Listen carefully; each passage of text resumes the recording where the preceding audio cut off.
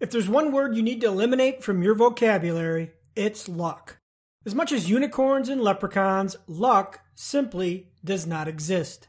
And anyone who tells you otherwise is a liar, ignorant, or just a low-achieving loser who wants to justify his failures.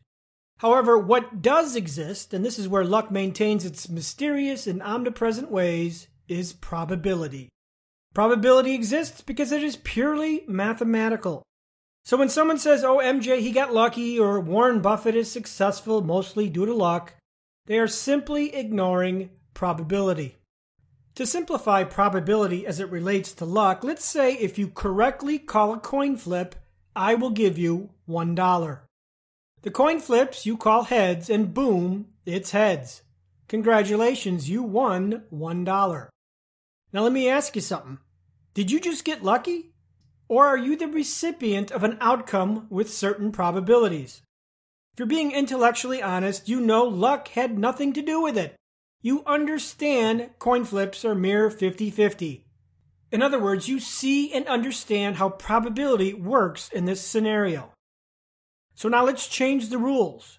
Now if you correctly call the coin flip, you win $1 million. The coin flips, you call tails, and sorry, it is heads. Boom, you lose and you spend the entire day crying at your missed opportunity for losing $1 million. Accompanied with the loss is the frustrating and gut-wrenching feeling of being unlucky. That's because the greater the outcome, the greater luck is perceived and or felt. And yet, the probabilities never changed. Now let's say the guy who's offering you $1 million for the correct coin flip gives you 2 chances instead of 1. But in order to get that extra chance, you have to work 12 hours a day for 1 week straight. Would you take that deal? Of course you would, because you understand simple probability.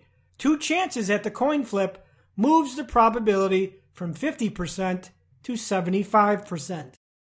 In a lottery, there is 1 winner and 1 million losers. That one person who wins did not get lucky, more so than the 900,000 plus people who lost got unlucky. It is simple probability. Likewise, if you make $50,000 in a job as a teacher, I can unequivocally predict that next year you will not make $500,000, much less $150,000. I can also predict that you will make $50,000 next year, plus or minus a few percent, with 90% accuracy. The other 10% being you'll make much less in the case of getting laid off. So not only are you operating on 0 probability on the upside, you are operating with positive probabilities on the downside. So here's how all this relates to unscripted entrepreneurship in the most simplistic way I can model it. If calling a coin flip represents entrepreneurial success in your wildest imagination, you can control how many chances you get to call the coin flip. If you're lazy, you don't try, and you do absolutely nothing, you get 0 flips, 0 probability. If you put forth a standard effort, say 5 days a week, 8 hours a day, you get 1 flip.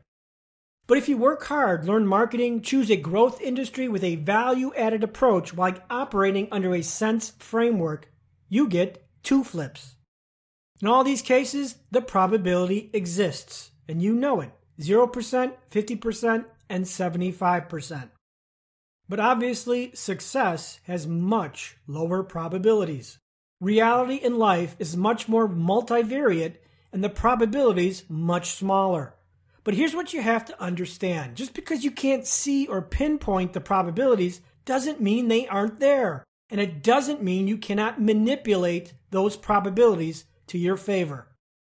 As an entrepreneur, you have the profound ability to change probability. And when you do, so-called luck, as others would call it, has a better chance at occurring. Not because you're lucky, but because you learned how to manipulate probability.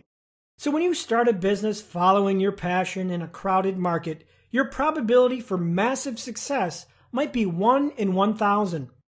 On the flip side, when you start a business operating under a sense framework while also looking at failure as a mere coin flip, your probability for success might be 1 in 17, or 1 in 6, or 1 in 3. Those are odds where luck can make an appearance and give others the illusion that you are lucky. And if probability manipulation gives you a 1 in 7 chance at success, and you try 7 times, at some point the constant probability manipulation will work in your favor. Here's another real-life example of looking at probability manipulation. Every time you leave your house and drive your car 20 miles to the store, there is a probability that you will get into a car accident and die. Let's say those odds are 1 in a million. But you don't like that probability just as much as you don't like your job or your life. So you decide to change probability by choosing to drive drunk. Boom, just like that, probability goes up to 1 in 500,000. Now you choose to drive fast, double past the speed limit. Boom, probability moves to 1 in 250,000. And finally, you choose to drive through every red light on your way. Boom, probability is now 1 in 4. You see, you have a choice in life, and the right choices moves probability.